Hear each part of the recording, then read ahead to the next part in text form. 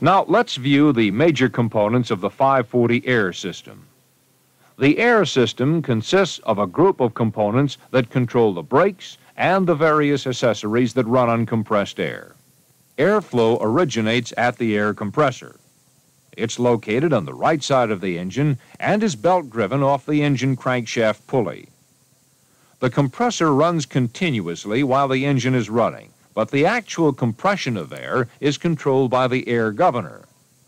The air governor is bracket-mounted to the right rear frame under the compressor. The governor, acting in conjunction with the unloading mechanism in the compressor cylinder block, stops the compression of air by unloading when the pressure in the system reaches 105 to 125 psi, and starts the compressor when pressure in the air system reaches the desired minimum of 95 to 105 psi. 3 air reservoirs located in the front frame store the pressurized air from the compressor. The tanks are mounted above the front axle. The main, or wet reservoir, receives all the air from the compressor. This reservoir has a safety valve which limits the air pressure in the tank at 150 psi. From the wet reservoir, compressed air enters the dual chamber reservoir located directly above the wet reservoir. The right chamber supplies air for the rear brakes, and the left chamber supplies air for the front brakes. Located in the lines which connect all the reservoirs are one-way check valves. The check valves prevent air loss from one reservoir to another should a line or reservoir rupture. Each reservoir has an external drain line located on the right side of the loader. The drain lines are used to remove any moisture which collects in the reservoirs. The 540 air system can be equipped with an optional alcohol injector. The unit is located in the air line between the compressor and the wet reservoir and is mounted in the right side of the engine compartment next to the fuel filters. Its function is to inject alcohol vapor into the air system to prevent condensation from accumulating and freezing in the brake system. Warm air from the compressor passes through the injector and evaporates small amounts of alcohol. This air-alcohol mixture is then piped into the air system. It's important to keep the injector tank filled with methyl alcohol. The 540 is equipped with 2 air-actuated brake treadle valves located under the floor of the operator's compartment. The brake treadle valves are foot-operated air metering devices used to direct a measured amount of compressed air from the dual chamber reservoir to the air chamber of the power clusters. The right treadle valve, when actuated, applies only the front and rear service brakes. The left treadle valve not only applies the service brakes, but also disengages the transmission. This arrangement provides the operator with a choice of stopping the machine either with or without the transmission engaged. Air from the treadle valves is directed to the 2 power clusters. The power clusters are mounted to an inside front frame member. The photo shows one power cluster viewed from under the loader. The power cluster is simply an air-actuated brake master cylinder. Air from the actuated treadle valve is directed against a large piston and rod assembly in the circular portion of the unit. The rod, in turn, pushes on the small hydraulic piston inside the master cylinder portion of the unit. The hydraulic piston pressurizes the brake fluid, which causes the pistons in the caliper brake assembly to apply the brakes. A fluid reservoir for the master cylinder portion of the 2 power clusters is remotely mounted. The reservoir is located just inside a hinged access cover opening on the left side of the front frame. The reservoir acts as a storage and expansion chamber for the brake fluid. A sight gauge is attached to the plug located on the side of the reservoir. The 540 employs air over hydraulic dry caliper disc brakes, which are located at the outboard ends of each axle. The brake disc is bolted to the wheel hub, and the brake caliper assembly is bolted to the axle housing. When the service brakes are applied, 4 pistons in the caliper assembly compress the rotating brake disc between 2 pads and stop the loader. The machine is equipped with a spring-actuated air pressure-released expanding shoe-type parking brake. The parking brake is mounted to the rear side of the transfer drive assembly. A spring-loaded, air-released cylinder actuates the parking brake. A brake control valve mounted on the instrument panel permits the flow of air to or releases air from the cylinder.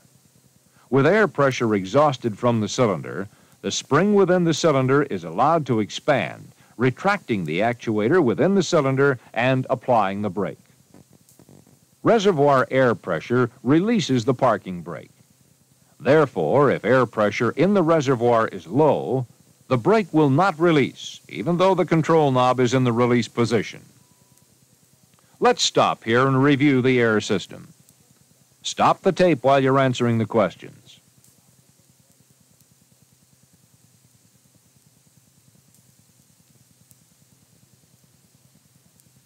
The answer to number 1 is B.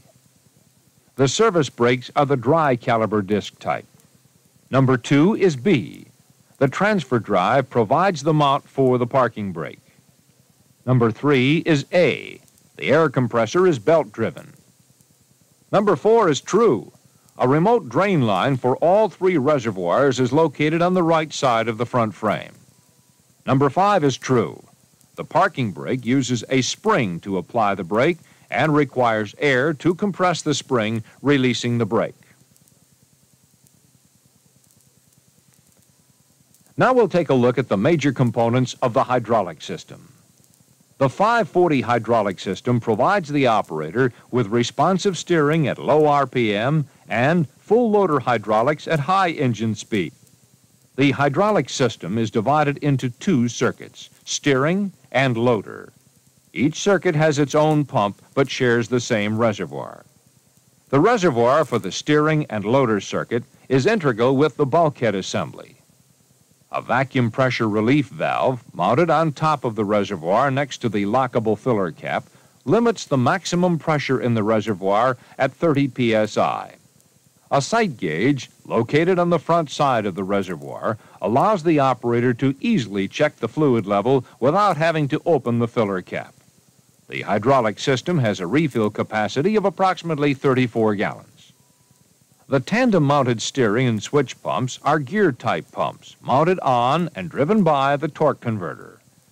Also included in this arrangement is an internally mounted diverter valve located between the 2 pump elements.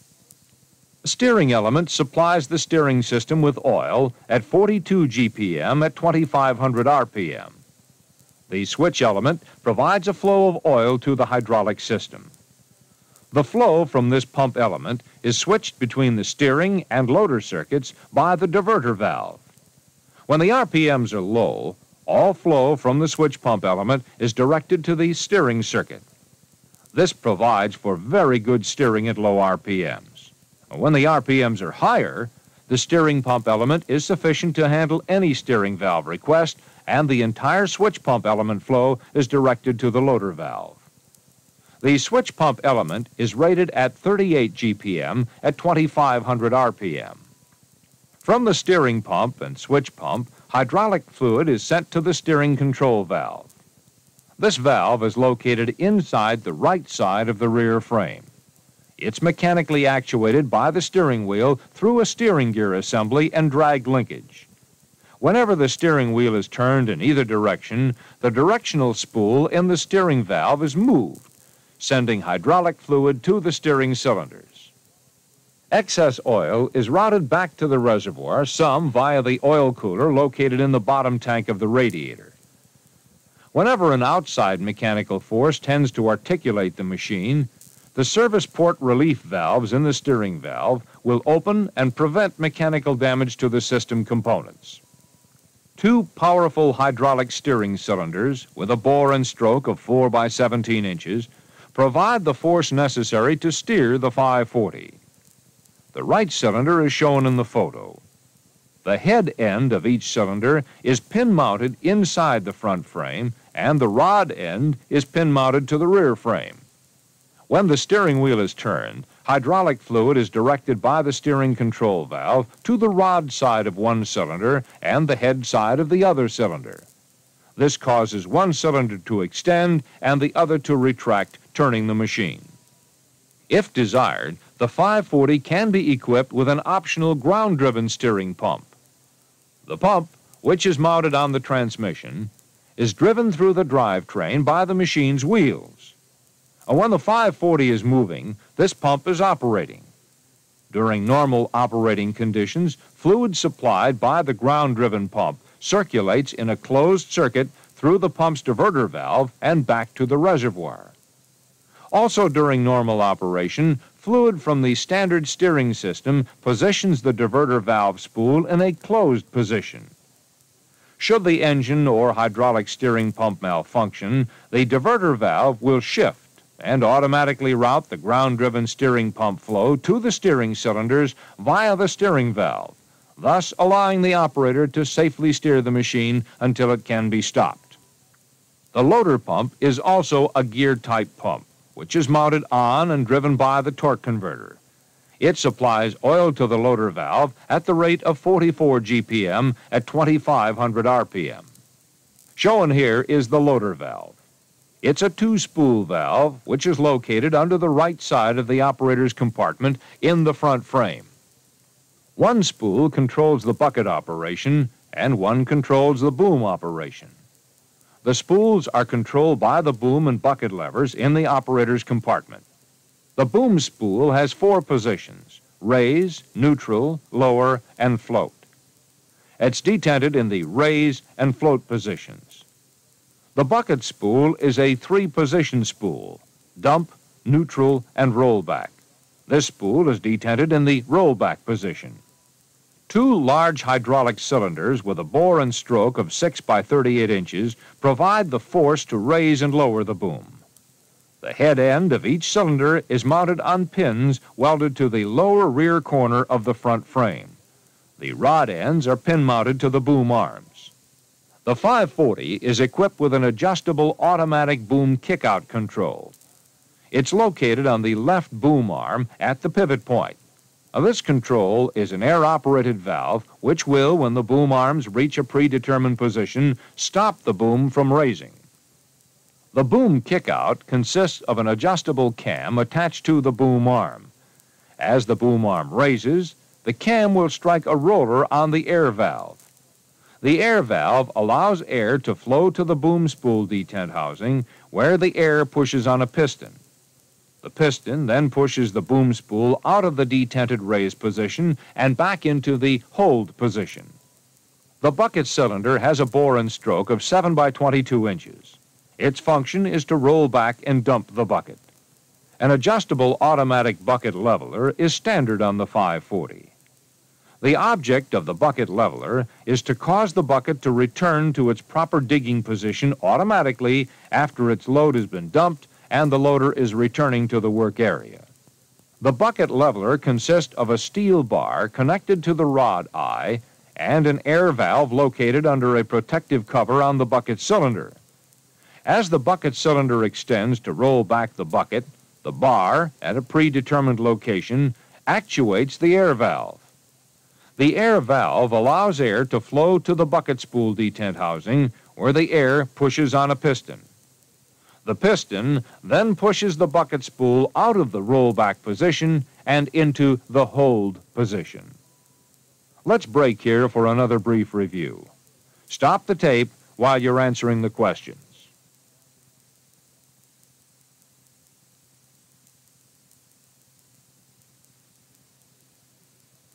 The answer to number 1 is true. The 540 ground-driven steering pump is always operating, just recirculating the hydraulic fluid whenever the machine is moving. Number 2 is torque converter. The torque converter housing provides the mount for the pumps, and the converter rotating housing drives the pumps. Number 3 is faults. A sight gauge is used to check the level of fluid in the hydraulic reservoir. Number 4 is C. The oil cooler for the hydraulic system is located in the bottom tank of the radiator. Number 5 is faults. The switch pump flow is directed to the loader valve at high engine speeds, not the steering pump flow.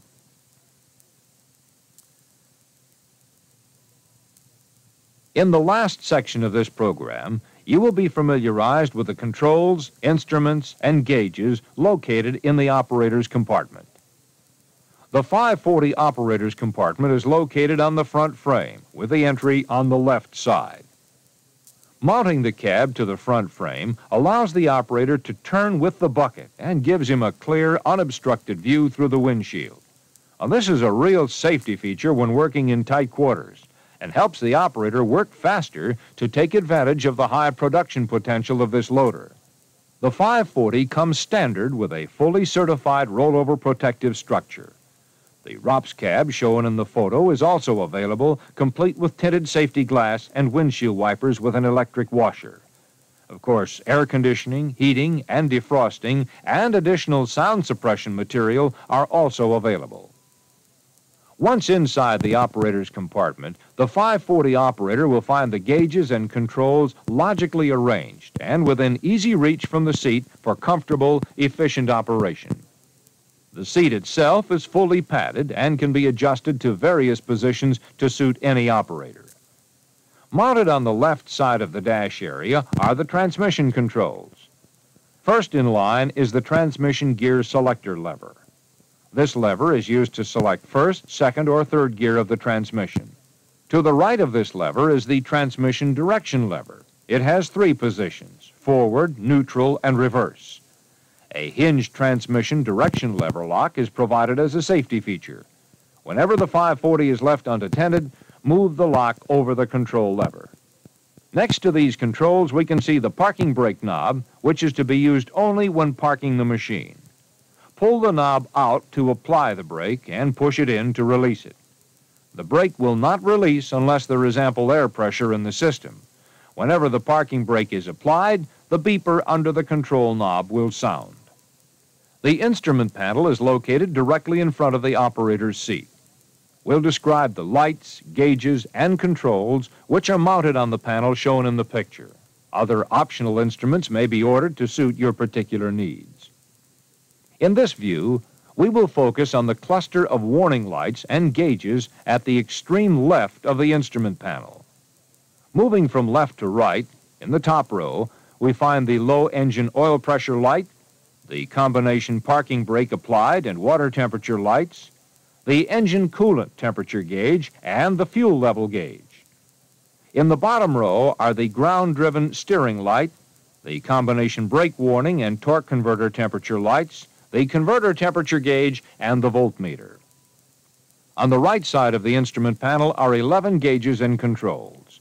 In the top row, starting at the left, we can see the hour meter, the air pressure gauge, the oil pressure gauge, and at the extreme right, the tachometer. In the bottom row, starting again at the left, we find 3 warning lights: low water, low air pressure, and the hydraulic filter warning light. Next is the 4-position light switch, followed by the 4-position key-operated ignition switch. Directly beneath the tachometer are the ether start button and the heater control knob. The engine shutdown handle is located under the instrument panel to the right of the steering column. It controls the fuel supply to the engine. When the handle is pulled out, fuel to the engine is shut off and the engine stops. Also visible in this photo is the optional turn signal hazard attachment. Move the handle up to indicate a right turn, down for a left turn, and pull it out for hazard lights. Now, let's take a look at the loader controls, which are mounted to the operator's right. The bucket control lever has 3 positions: dump, neutral, and rollback. To dump the bucket, push the lever forward. When the lever is released, it will automatically return to neutral. In neutral, the bucket will remain in the position it is already in. To roll back the bucket, pull the control lever back. The boom control lever has 4 positions: raise, neutral, lower, and float. Push the lever all the way forward for float. This position is detented so that the lever must be pulled back manually to the neutral position. Float position allows the bucket to follow the contour of the ground surface. To lower the boom, push the lever to the lower position.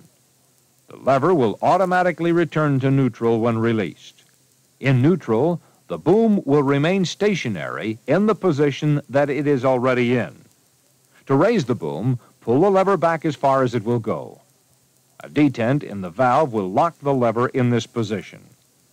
The return to neutral can be done manually or will be done automatically when the boom reaches the preset stopping height of the automatic boom kickout.